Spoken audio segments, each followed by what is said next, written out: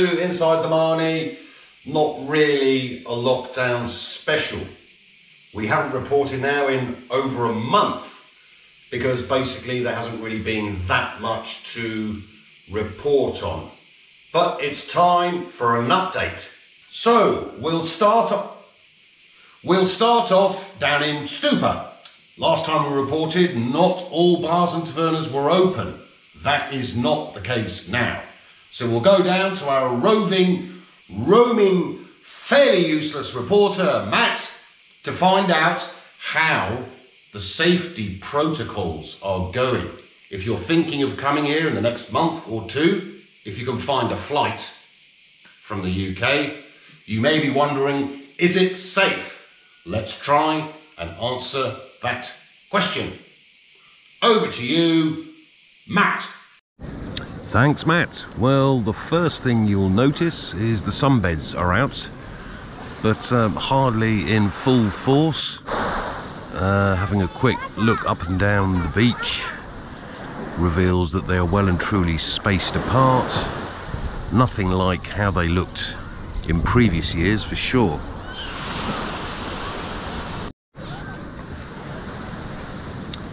And it's about 5:30 on a Wednesday. And this is pretty much normal for the last week or so in terms of the number of people on the beach. Hopefully it'll keep increasing slowly. Time will tell.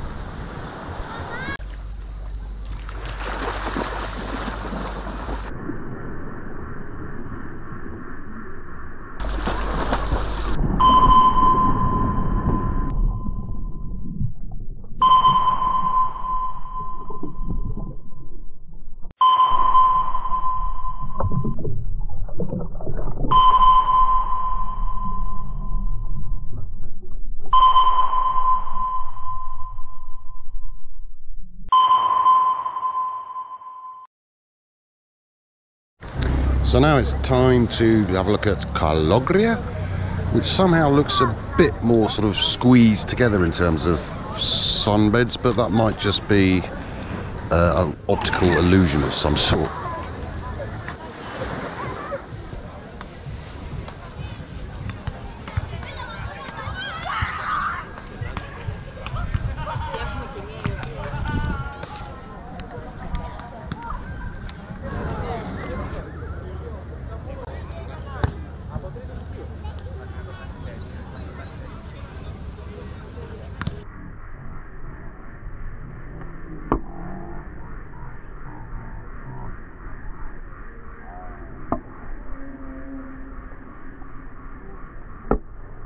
So that's the issue of the sunbeds.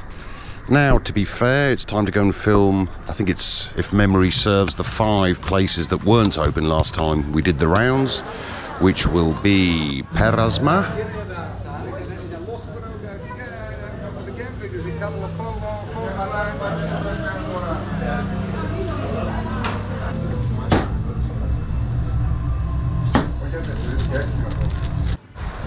Stoupa restaurant,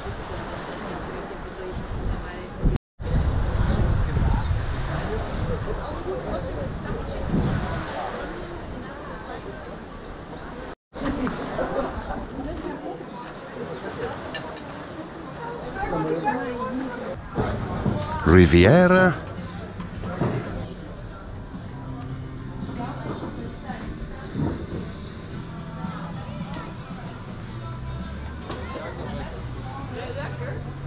the restaurant of Mango,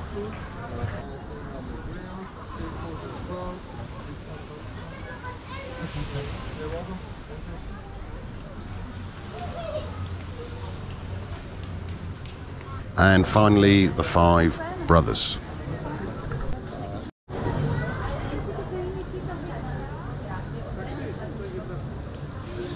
I can't really see how local businesses can be doing anything more to make things safe for foreign visitors. Government protocols are being universally followed. Hand sanitizers everywhere. Menus are being disinfected. Masks are being worn by everybody. Tables and sunbeds are socially distanced, despite the optical illusion of Calogria. But of course, whether you view things as being safe is a very individual choice. And of course, there's also the issue of getting here in the first place. But anyway, it'd be good to hear what you think in the comments section below. And before I hand back to the studio, let's finish the report with a lovely Stoupa sunset.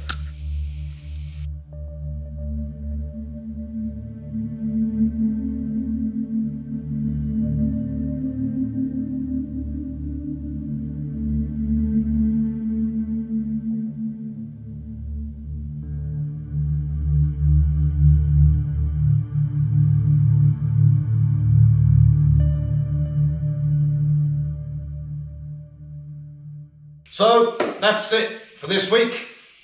Next week, don't forget, it'll be Ios Nikolaos. And if you're interested in a free copy of this year's Inside the Marnie magazine, click on the link in the comment section and you can download it for free.